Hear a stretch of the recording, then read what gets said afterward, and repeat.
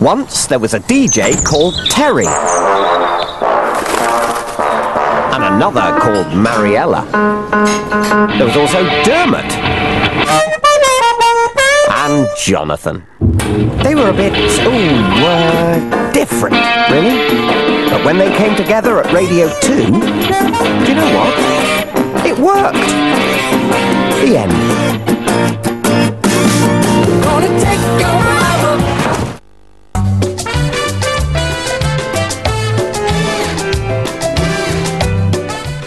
News 24 takes over on BBC One in a few minutes. Before that, a check on the weather.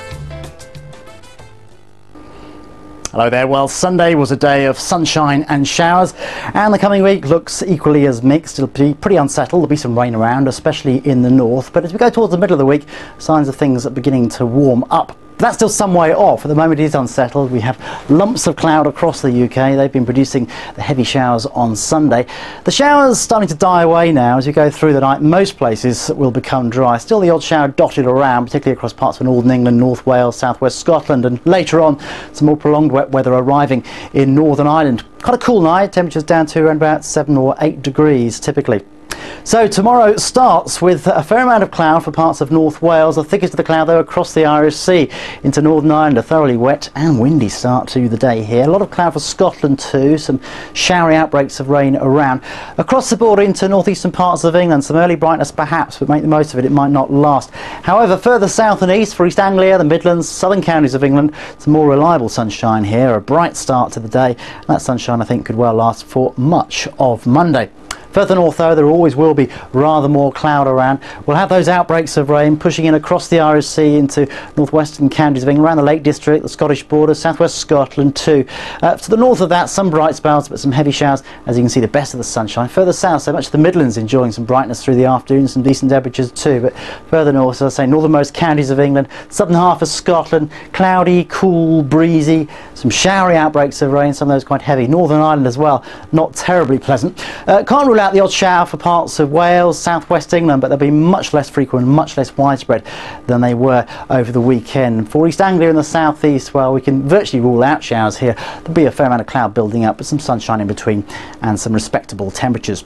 Now, through the evening, we're going to see thickening cloud and more wet weather spilling into Northern Ireland, Wales. Much of England and Wales, in fact, will end up wet and pretty unpleasant to end the night. Will be mild, though, temperatures remaining in double figures, which leads us into Tuesday and the Chelsea Flower Show. The first day open to the public, and it looks like being a cloudy one with some drizzly outbreaks of rain, but hopefully some dry spells. Temperatures not too bad. By Wednesday, the thickest of the cloud and the rain pushing northwards across Northern Ireland, northern parts of England and Wales into southwest Scotland, brightening up to the south. Some warm spells of sunshine here.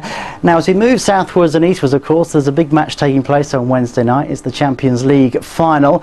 There's going to be a fair amount of cloud around and some outbreaks of rain, so I can't rule out a shower as Milan take on Liverpool in Istanbul, but hopefully it will be dry, quite humid. Temperatures around 17 Celsius here. Back home on Thursday then, I think most of the rain will have cleared away northwards. A lot of dry weather on Thursday and very warm in the south, 20-21 degrees possible. Make the most of the dry weather though, because more rain will be arriving from the west to end the week. For more information, check out the website bbc.co.uk/weather. This is my 15-year-old sister Becky. She's been diagnosed with osteosarcoma, which is bone cancer. I'm not scared of dying. I'm scared of leaving people behind. I'm scared of leaving Clark behind. One Life, Tuesday at 10:35 on BBC One. A foster carer can make a real difference to a child's life. We always need more people willing to care. If you want to help, find out more. Man with a knife, assault in progress. What are you doing here, Cole? Trying to help. You're not on duty. Because at this moment there is no night shift. No day shift, only one shift. To find the woman who's been abducted shift. 55 degrees north. Who's he? Next Sunday at 8 on BBC One.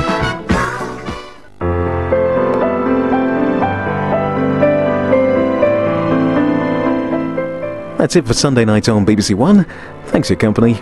Now, it's over to BBC News 24.